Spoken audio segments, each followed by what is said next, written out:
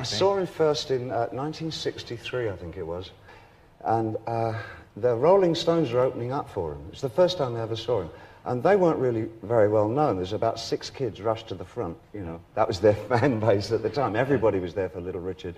And I think Bo Diddley was on the show and all that. And it was priceless. I'd never seen anything so rebellious in my life. Some guy yells out, "Get your hair cut!" And Mick says, and I'll never forget these words, "What, and look like you?"